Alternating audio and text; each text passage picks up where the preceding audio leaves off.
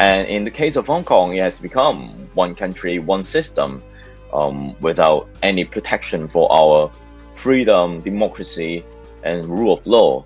So I think the lesson is actually learned, and Taiwanese people and people around the world can clearly see that it is not a promise that worthwhile believing in. And I think we all know that what happens in Hong Kong will happen to anywhere else. Taiwan is definitely the target of Chinese government, and people are now discussing Taiwan is a next zone or area that war would happen, just like the Ukrainian war. I think there's a very high possibility that the Chinese government would take the military action toward Taiwan.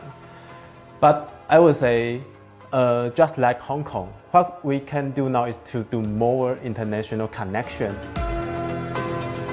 Comparisons have been made between Hong Kong and Taiwan, but the differences are many. What's clear is that both are suffering from the increasing authoritarianism of communist China. So, should these threats unite Hong Kong and Taiwan? Welcome to TaiwanPlus Point, offering insight and analysis on the latest global news from a Taiwan perspective.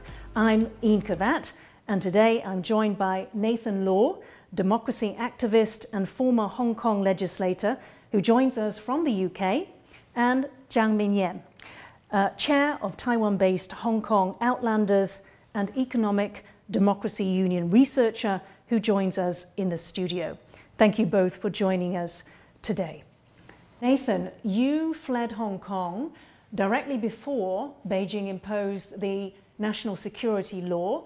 At that time, you understood what it meant, and you predicted many of the things that would happen to Hong Kong. Has there been anything over the past 2 years that has surprised you? I left Hong Kong a few days before the implementation of the national security law in June 2020, because we foresaw that it would be a law that criminalized free speech and become a legal weapon to put democratic activists behind bars. And in 2 years of its implementation, we could see that that was exactly the way it evolves, and the way that Beijing government used to persecute democratic campaigners. There have already been more than 100 cases. Was there anything that went beyond your expectations that you were surprised about? I think the speed of the deterioration of Hong Kong has been quite surprising. We indeed predicted that the erosion of freedom in Hong Kong would continue, but the implementation of the national security law was like Hong Kong falling off the cliff, and all of our freedoms, including our political freedom, freedom of speech, were all gone in one day. So that was a shocking speed, and that really caught many of us off guard. But I think the general trajectory of how Beijing would deal with Hong Kong, how it would close down its civil space and civil society, was actually people were actually expecting that coming. Nathan, John Lee, the incumbent chief executive, he has said the national security law has succeeded in restoring peace and order, and people like him actually say that the national security law was necessitated by the violent protests of 2019. What do you say to that? The sole purpose of the national security law was to destroy Hong Kong civil society and make people to lose their right to speak up and to protest. So to make the diversity and also the vibrant nature of our civil society gone. Because if there is only one voice, it means that no accountability are being held. The government is doing whatever they want. What do you say to that? And if you could have that time again, would you have done anything differently? If I look back to the 2019 movement, I would say that we should be more prepared for setbacks, for defeat, because we were so energized about kind of like conquering the hurdles, and most of us saw that as one last chance of Hong Kong resistance. So when the result was Beijing crackdown came in a ferocious way, then a lot of people were not prepared. And I think we should definitely do more preparation on that regard, so to kind of like lessen the pressure and the attacks Beijing launched to us afterwards. In terms of what you said you would have done differently, can I just try to understand what that was in terms of how you reacted to the crackdown of Beijing? Well, I think at least we needed to have more discussion on how we live in a totalitarian society, because it was obvious that after the implementation of the national security law, Hong Kong was transiting in a transition to authoritarian police state. Our actions are being monitored. The room for public events are not available. The room for political dissidents is severely curtailed and limited. And how we can live our lives under that condition without losing our passion for democracy, and also can continue to talk about politics in a more convoluted way, probably. So these are the things that we should have thought about, and also building up hierarchy, building up some infrastructure on assisting political prisoners under the water. All those things could be developed at earlier stage. And how about the violence of the protests? Is that something that you regret now?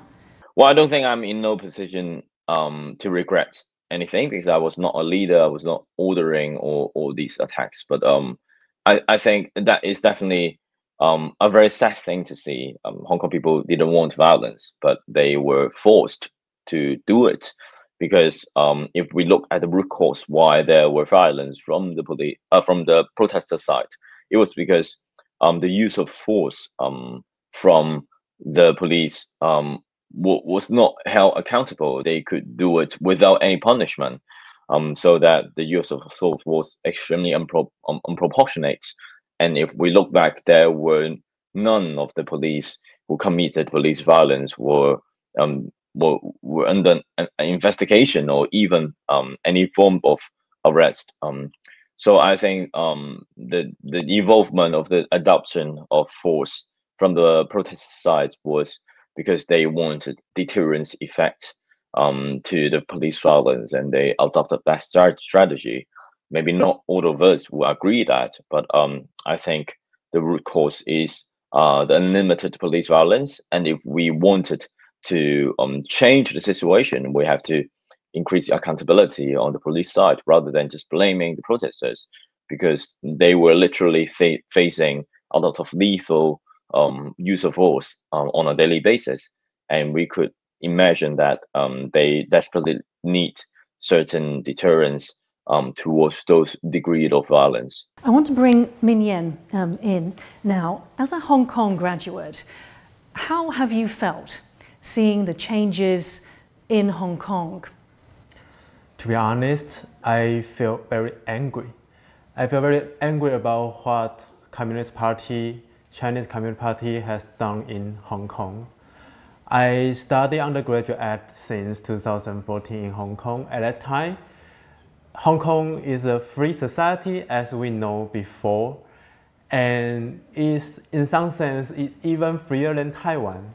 And Hong Kong has a very strong tradition of civil society.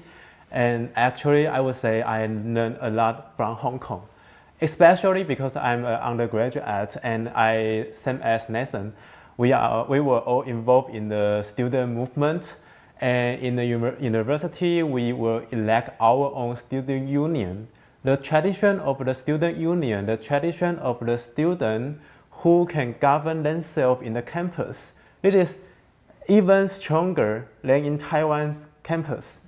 So I learned a lot from Hong Kong, especially from the Hong Kong young people, the younger generation.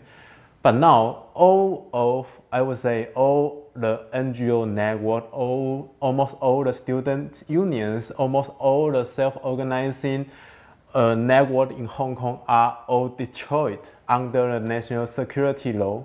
And the Chinese government, they does not allow any space for the people to voice out, to keep fighting for democracy. So I feel very angry. But can I ask you, seeing all that in Hong Kong, did it make you think about Taiwan's future? And did it make you think Taiwan could be next? Taiwan is definitely the target of Chinese government.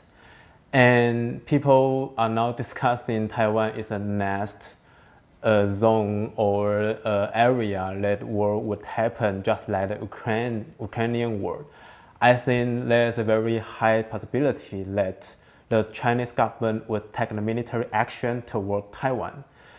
But I would say, just like Hong Kong, what we can do now is to do more international connection. We have the military, but Hong Kong people, they don't have. And that is what Taiwanese people can do now. And we should learn from Hong Kong and to notice the future of Taiwan is not optimistic. And yeah, this is my viewpoint about it. Nathan, the national security law asserts jurisdiction over anyone on the planet if they endanger national security, China's, Hong Kong's national security. So can you tell us, how safe are you in the UK? Even though I'm in the UK, I cannot say that I'm completely safe. For now, I've got my asylum status, so I'm supposed to be protected right here. But we all understand that how far-reaching China's reach could be. But in terms of the other harassment, I think mostly are online ones, that they have fabricated stories, that they launch disinformation campaign in order to discredit me and attack me in a way that does not fit into reality. What are some of the things that these disinformation campaigns are spreading about you? Well, it was funny because like they had fabricated stories about how I got involved in activism, saying that I lost millions of money in mainland China, so that I decided to become a dissident in order to portray me as like a money-seeking guy. They've also accused me of like being trained by CIA, by the military of the US, and getting money from them. These are all wrong, but they are there to create a perception that I'm doing things for the so-called hostile foreign forces and doing it for money instead of my devotion, instead of my vocation for democracy in Hong Kong. So that's how they kind of like painted picture in order to decrease my credibility. Sadly, that there are very few that pick them up, and the international community are fully aware of these campaigns. I wonder, have you noticed any change in your democracy advocacy work since the start of the war in Ukraine? The advocacy work has always been constantly evolving because it has to fit into the context of the people who are listening, and also having it connected to current affairs.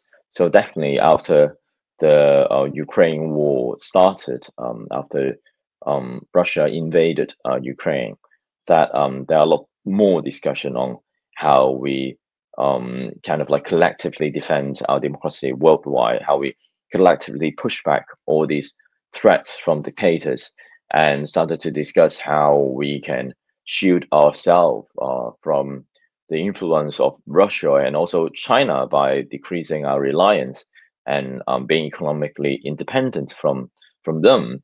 So I guess the discussion has shifted, and for me, I would definitely believe that it raised the awareness of the world about the rise of authoritarianism and the possible military conflict and the consequence of it, so that they actually, when they look into Russia, they also pay more attention to China, that they're more aware of what they've been doing in terms of discrediting or dismantling our democracy. Nathan, you are fighting for democracy in Hong Kong, but isn't it true that this is a very tough ask, because Hong Kong will become no different to communist China? Well, all of our passion are big asks.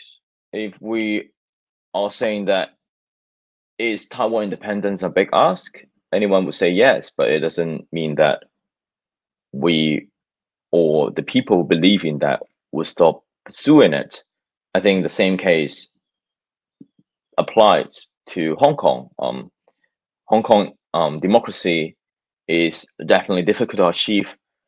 There are a lot of different elements that we needed to see in order to make it happen. For example, maybe a change of policy or even change of regime in mainland China. The kind of like determination of Hong Kong people to fight for a self-determined future, etc. So I do think that is a big task. I don't think I'm able to go back to Hong Kong for, let's say, within a decade or even takes a few decades. But I genuinely believe that this is a cause that worth our trial, and also is a cause that will benefit millions of Hong Kong people. And we should keep fighting regardless of how difficult it is.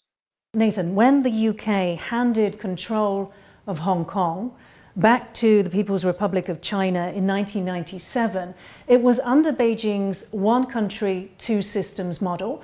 This model has also been offered to Taiwan.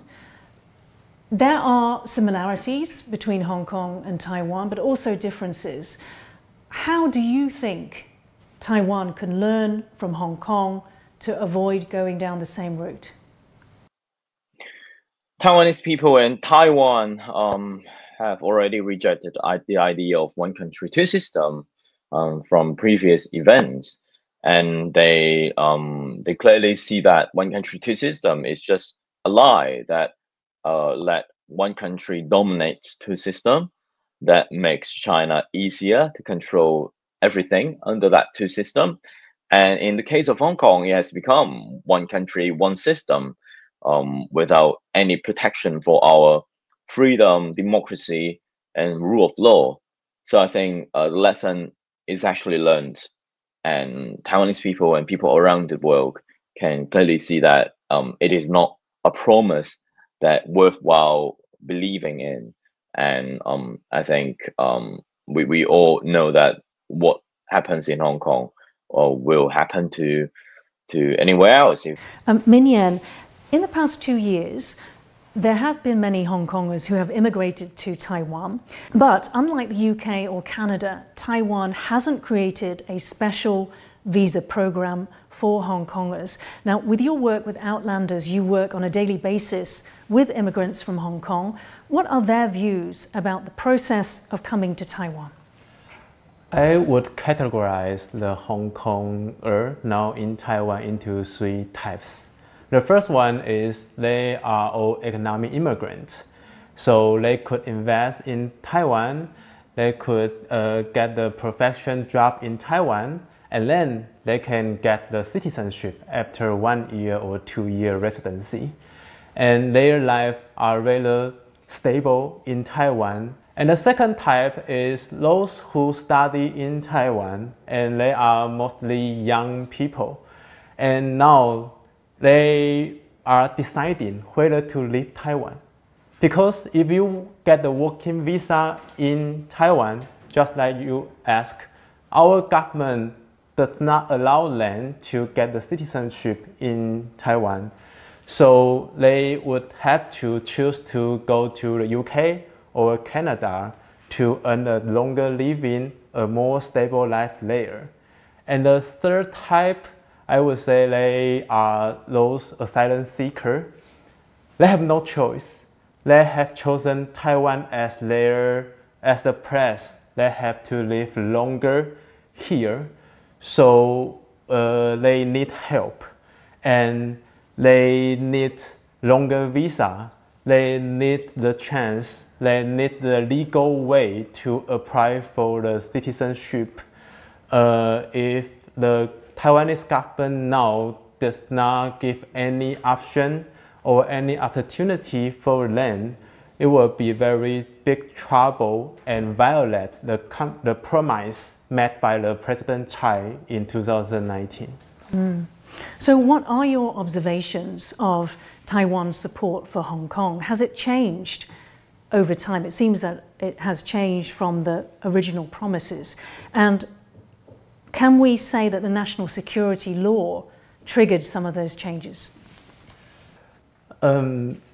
Actually, before the national security law was implemented, those asylum work in Taiwan were done by the civil society instead of the government. And I'm also part of the asylum network and in Taiwan. So we help them, I mean those asylum seekers from Hong Kong, to get the residency here, or to seek the psychotherapist, or to find a doctor, or to find a room, a house to rent, and to find a school, to find a job. Because of the national security law, our government just started to start a new humanitarian scheme. They established a new office under the Mainland Affairs Office to take care of those asylum seekers. So national security law in Hong Kong actually changed the policy route of the Thai government, and there were some progresses. But the problem is, after this humanitarian scheme, they should be taken off in Taiwan, their life should be taken off, but the visa problem, the residency problem, how they can get a permanent residency or a citizenship is the next question after the national security law were implemented. So, Minion, cross-strait relations play a role in Taiwan's support for Hong Kong. How much of the frustrations of Hong Kongers coming to Taiwan can be explained by Taiwan's distrust and suspicions of the People's Republic of China? To my observation, during the protest in 2019, there is a very big sympathy in the Taiwanese society, because the Taiwanese general public, they saw the Hong Kong police use the force in a very extreme way to against those protesters on the street. So people in Taiwan, they will be very willing to help this asylum seeker. But I would not say at this point now, at this moment, the Taiwanese society forget the Hong Kong asylum seeker.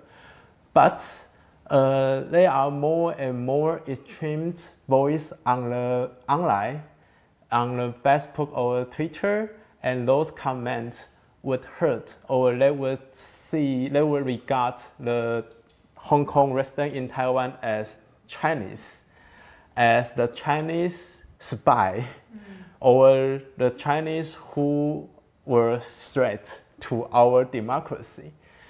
There are voices online, but I would not say it is the majority. Nathan, can I bring you in?